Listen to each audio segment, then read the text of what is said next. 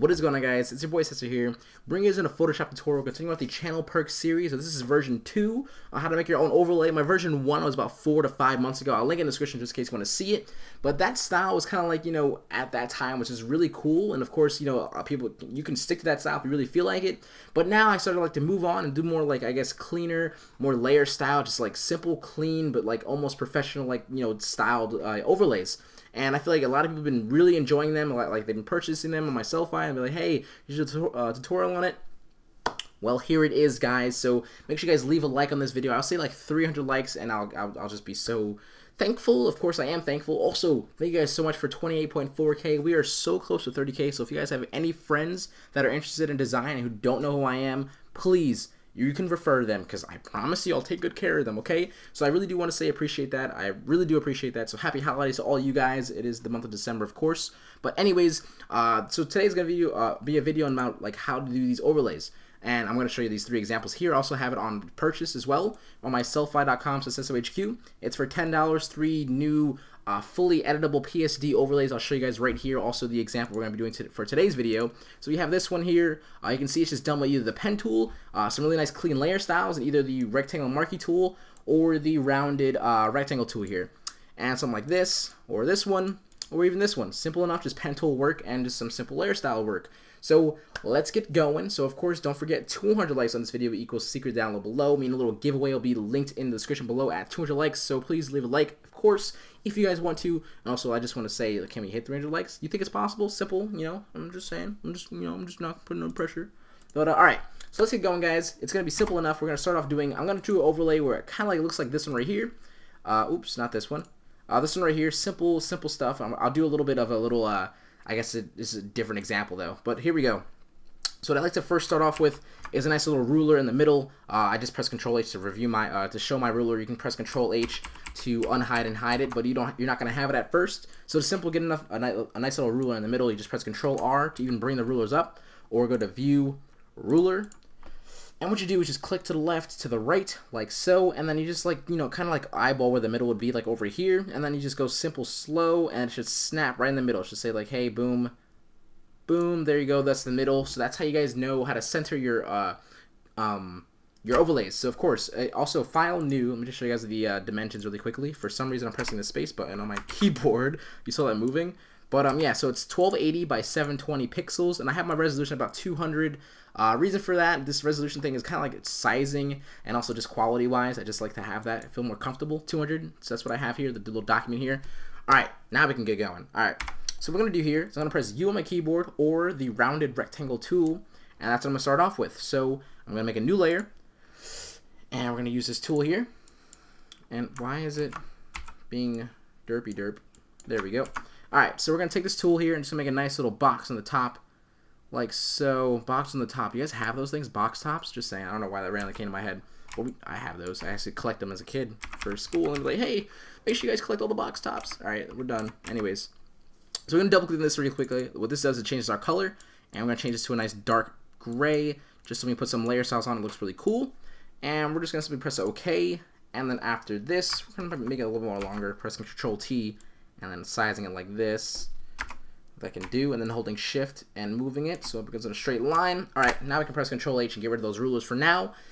And what we can also do is right click, rasterize this layer, and we're going to name this layer Middle, because this is our middle overlay piece. So what we're going to do now is we're going to add some layer styles onto it. So we're going to double click on it, and we're going to go to Inner Shadow and change our distance to about 0. I always say to about 0. I don't know why I say that. Change it to 0. Some of you guys have been catching that. You guys are like, what are you doing? I'm like, chill out, dude. Chill. That's how I imagine you guys speaking, apparently. All right, anyways, we're going to go to choke in our size. We're just going to mess around with this a little bit. And let's just say I'm going to put this to about 18. And I'll put our size about 12. And our distance about 0. And then we're going to change our stroke, color, I guess, also. Or actually, just click on stroke. And then we're going to change this sizing to, I'll say 2. I'm going to change this to white. So that means we're going to have to change our background really quickly. I didn't really think about that. We'll just double click on it, use the color overlay. And we'll just change it to a nice, simple color. We can just see our 2 colors. So that's fine, whatever. Just a different color in the background. So now with this, we're going to go ahead and just start off something new. We're going to do the little tabs I have over here. So we have these little tabs here. I kind of got this idea from like ESPN overlays or some like sports overlays. You guys kind of see this little like this look to it. We're going to show you how to do that really quickly. What I did was I simply just went over here, and I'm just going to just close these down. And I'm going to make a new layer over this middle piece right here. We're going to press P on our keyboard, and then we're simply just going to make a simple, this P keyboard, by the way, is the pen tool. We're going to make a simple design just like so. And once we do this, we're going to right click, fill path, drop down, use color, and then we're going to select this white and press OK and press OK again. Now once we have this little random box here. We have to cut it out perfectly. So what we're going to do is we're going to click on this middle piece right here, and we're going to go ahead and press W on our keyboard for the magic wand tool. We're going to select this middle piece now, and then right click, select the inverse. So what that does is you can simply see it selects everything around it, so everything in the middle will be saved. So now we can go back to this piece right here that we just did this little white square on, and press delete on our keyboards just like so, and it makes a perfect cutout. So we have like kind of what we have over here. So with this, we're going to right click and rasterize this layer. We can actually want to back it up first. So we're going to make a Control J to make a duplicate, and we're going to call this backup. So I'm just going to call it BO for some reason, or definitely BU. There we go. Backup, we're going to hide that, and we'll call this middle again, just like so. And then with this, we're going to rasterize this layer so that if we, let me just show you why I'm rasterizing the layer. If I went to right click and clipping mask this, it will take the same exact, I guess it's going to put on an overlay, like I guess an overlay style on with the effects that we have on the bottom here, and I don't want that. I want it to be clean like this. So you can either, if you guys really like this kind of style, you can just do that. But what I like to do is I like to go like this. I like to rasterize this layer. So now when I do overlay, right click, clipping mask it, and I double click on it to put some gradient, overlay on it right now. So I'm gonna press soft light, and then that'll be fine. And then also the drop shadow to actually get that look. So we're gonna change this angle to about 180. And make sure you actually uncheck the use global light first. So uncheck this on your drop shadow.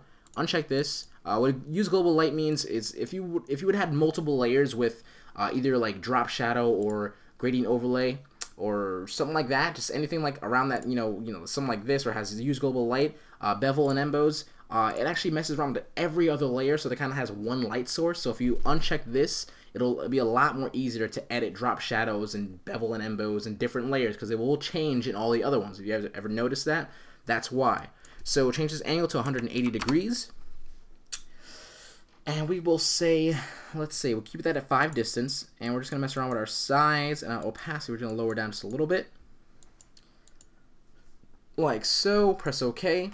And we kind of have these like little two, kind of see the different colors here. It just looks fine. You'll see why in a second, why it looks fine. But anyways, let me tell you why I did clipping mask this. We're going to call this left really quickly though.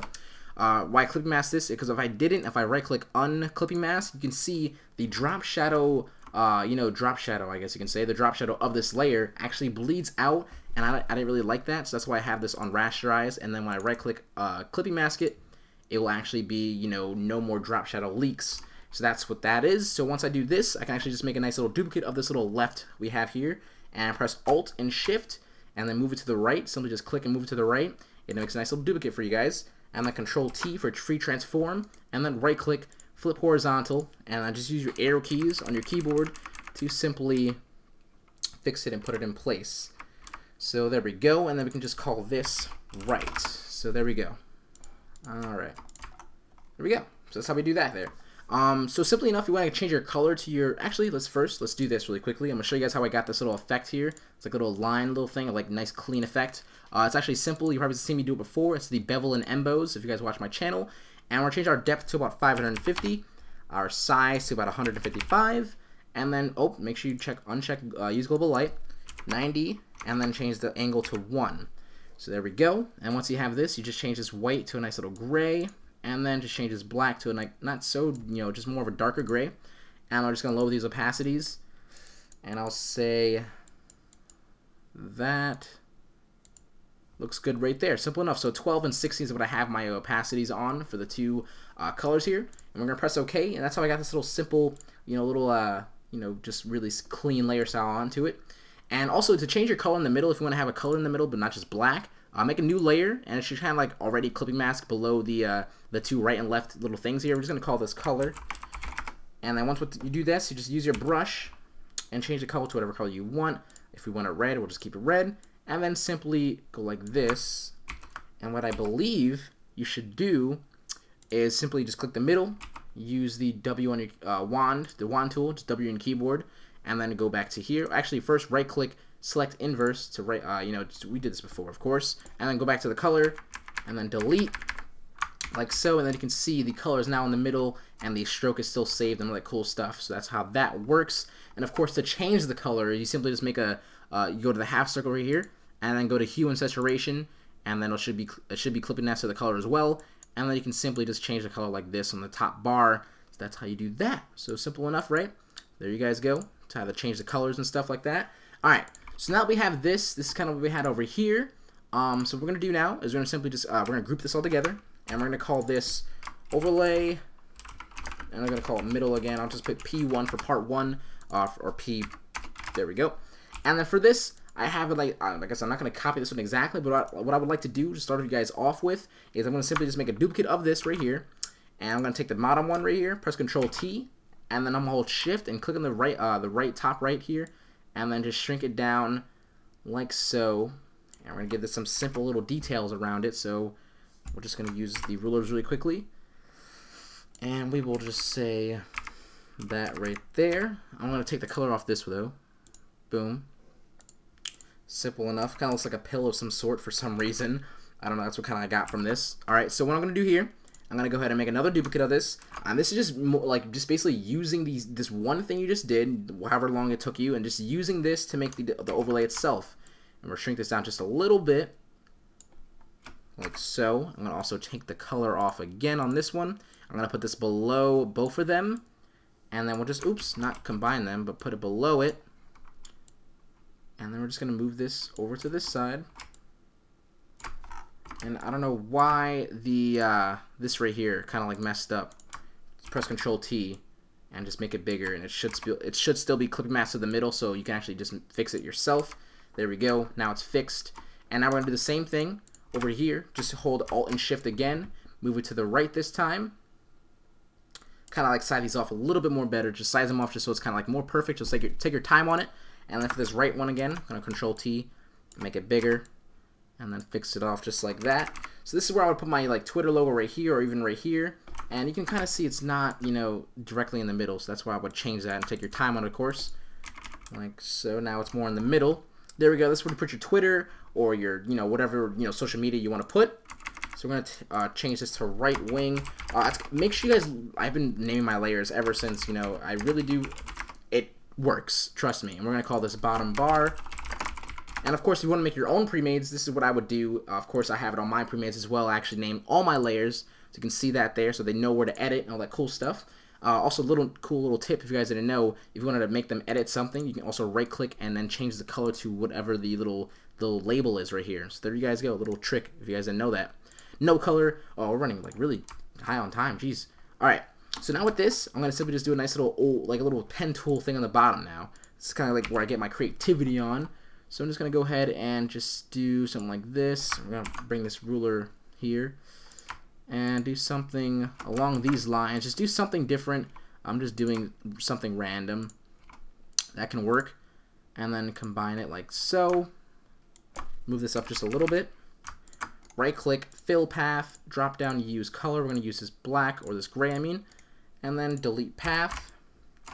I held Alt and Shift again like I did before. Right click, flip horizontal while I have the free transform, or Control T. Flip horizontal. That's why I have this ruler here, so now I can just like snap it right to the ruler. And there we go. And I'll just merge these two layers together with Control click, and then press Control E to merge together. And we're just going to call this pen tool detail or something. And then with this, I'll just move it up just a little bit. Get some little detail going. We're going to double click on it now. Curling. I'm just going to change the color to a little more darker gray. Press OK. And then with this, I'm not going to do, what I did like too much with the inner shadow or anything. We're going to rationalize this really quickly to change the color. And I'm just going to use a simple bevel and emboss, kind of like the same exact settings that I had before. So 155 or 550, 155, and then change this white to a gray. And then go like this. Also, don't forget to change this to 90 and 1.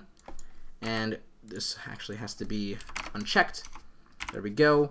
And now it should have a simple drop shadow, not drop shadow, but bevel emboss here. I'll just put this on soft light, and there's a little bit of a detail going on here. Maybe it's too dark. Maybe I'll just lower this to more of a white, a lighter tone. Of course, you guys can play around with it. I'm just like messing around right now. But of course, when you guys do it yourselves, please take your time on it. It'll freaking work out. Oh, that's why the bevel and emboss is not showing, because I have this going on. So I'm gonna copy this layer style, clear it really quickly. The reason why it's not showing is because above this, it's actually still going. I have to cut it really quickly. So just use your marquee tool. I'm gonna show you how I edit things really quickly. Use the marquee tool, cut it about here, just so I have it cut at a good spot. Boom. And now if I right click paste, it should actually have it more. There we go. So now I'm going to put that back over here. And you can see now, you can see the bevel and emboss a little bit more. And then simple enough. And we'll change this color overlay to a darker color again. Alright, you guys get the point. So there we go. So that's basically how I would do these little overlays here. That's kind of like it, I guess. I mean, it's a little bit more longer tutorial, kind of like more of a tedious way. But of course, you see, I just used the same exact thing I did in the first middle, and I use this for the detail. For the ones I've done, I just use more of the pen tool, just random shapes, and just covering or surrounding the either the rectangle marquee tool or the rounded rectangle tool. So I really do hope you guys enjoy. I hope I didn't lose you guys at all, because it's not that complicated. Of course, the only thing complicated is using your own brain to actually use and create, or use your brain to create these cool little complex, little overlays, but simple, and also it'll just really work out. If you want to expand these to like all the way to the left and right, you can. Also, these overlays do look really good for like people who want to play other games that are like, have things in the middle, top, middle, and you just need to see it. Simply just move it down. This looks fine too, like having things like this. So I really do hope you guys took this video and you guys just enjoyed it and you guys learned from it. And you guys kind of get the basic idea on how I do mine. Please leave a like in the video. Like I said, guys, 200 likes on this video because the secret down below. Don't forget to check out my sellfy.com /Seso HQ store, where I got my pre-made overlay pack for you guys to purchase your own overlays as well if you guys couldn't really do it in the video I showed you today. And of course, the stock brush pack always available for purchase for $5, and continuous stock updates every other week, so you guys can just get them from your PayPal email, get the updates, and of course, just keep touch on my Twitter. Twitter.com, /SesoHQ, of course. And of course, the everything pack, I wanted to mention this really quickly. Everything for life for, I don't know why this is actually a glitch, it's not 10% off, but everything for life means one purchase of $30, you get all my products for free. Of course, all the current products, and also any product that comes out of my store, you also get in the email of the PayPal that you purchased the pack with, and you get all the future products as well for free, as well as you get all the current products I have as well for $30, so that's a steal. So thank you guys so much for watching. Don't forget to tell your friends about me. I'm really close to 30K, and I want to bring out this 30K pack. Trust me, you guys want to have it. All right, I'm going to let you guys go. Happy holidays again, like I said, guys. Look how close it is to Christmas. I think it's like 17 days or 16 days while you're watching this, if you're watching on the first day, of course. All right, I'm going to stop talking. I'll talk to you guys later. So switch you out. Peace.